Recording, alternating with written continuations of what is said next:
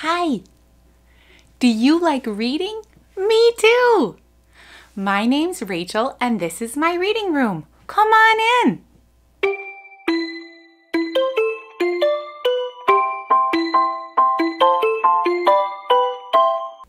Where I live, it's gonna snow today. And do you know my favorite thing to do when it snows? I like to go sledding. This isn't my real sled. This is a decoration. But it's fun to use your imagination. And in today's story, Little Rabbit's Christmas by Harry Horse, Little Rabbit loves a red sled he sees, and he might just get it for Christmas. Let's find out. Little Rabbit's Christmas by Harry Horse.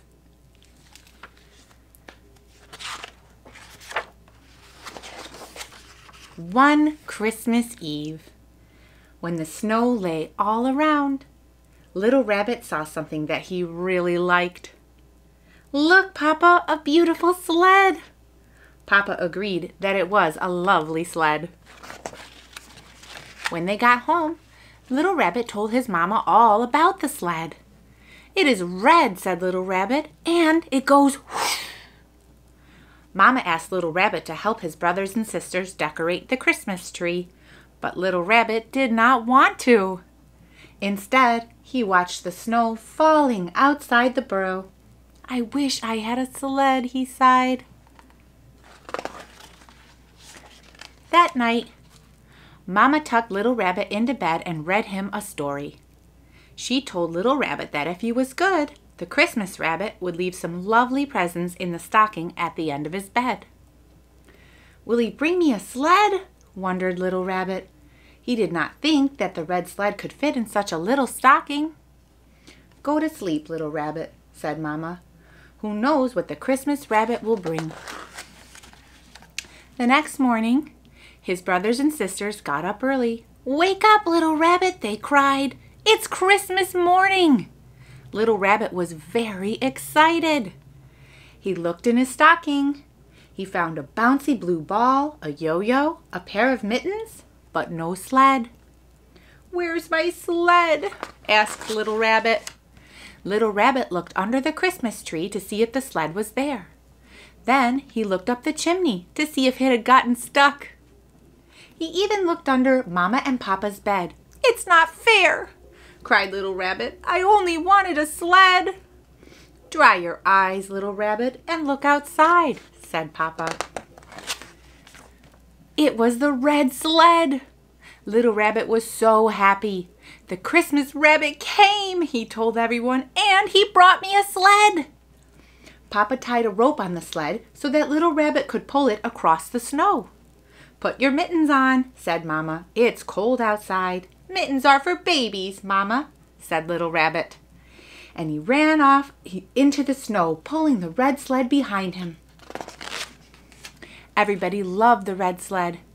"It's mine," said Little Rabbit. "The Christmas rabbit brought it to me." Molly Mouse wanted to ride on the sled, but Little Rabbit would not let her. "You are too small," he said. "You might fall off and hurt yourself." Benjamin and Rachel also wanted to try the sled. "You are too big," said Little Rabbit. "You might break it." Little Rabbit did not want to play with Benjamin's new toolbox, Rachel's new paints, or Molly's new snowshoes. Little Rabbit was so excited about his new sled that he didn't want to share it. "It's not fair," said Little Rabbit. "Everyone wants to play with my sled." So Little Rabbit took the sled far away, to a place where he could play with it by himself. Little Rabbit pulled the sled up a hill. Whoosh! Down the hill he flew. "Look at me!" he cried, but nobody was looking. "I'll show them how fast I can go," said Little Rabbit. So he climbed the biggest hill he could find. Whoosh! Down the hill he flew on the red sled, faster and faster. "Look out!" cried Little Rabbit.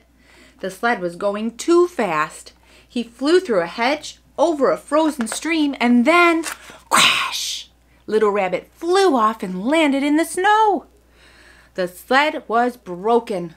Little Rabbit climbed back up the hill, dragging the broken sled behind him.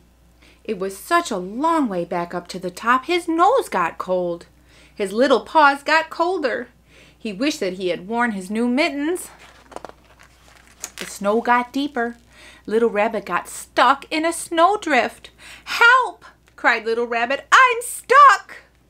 Molly Mouse came running. "Don't worry," she said. "I'll help you. Hold on." Molly Mouse put on her new snowshoes and pulled the little rabbit out of the snow. Benjamin and Rachel came along. They looked at the red sled. "It's broken," said Little Rabbit. "I can fix it with my new tools," said Benjamin. "I can paint it with my new brushes," said Rachel. Little Rabbit was so happy. When the sled was mended, Little Rabbit's friends helped him pull it back up the hill. When they got to the top, they all climbed onto the sled. "Hold on," said Molly Mouse, and they flew off down the hill. "Look at us," cried Little Rabbit. It was the best fun he had ever had. "Again!" cried Little Rabbit. They played with the sled all day. When the sun was setting over the snowy field, Little Rabbit invited his friends home for a Christmas party. Little Rabbit helped Papa light the Christmas candles, and they danced around the tree and sang carols. They played games and ate delicious food.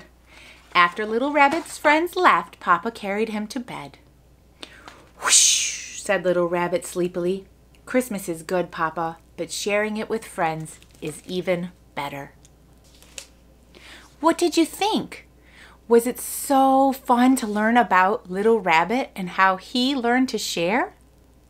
I thought so. If you enjoyed this story, be sure to subscribe to Read Along with Rachel, where we can read more. And remember, if you have a book, you have a friend, and I'm your friend too. And Baba's your friend too. Bye!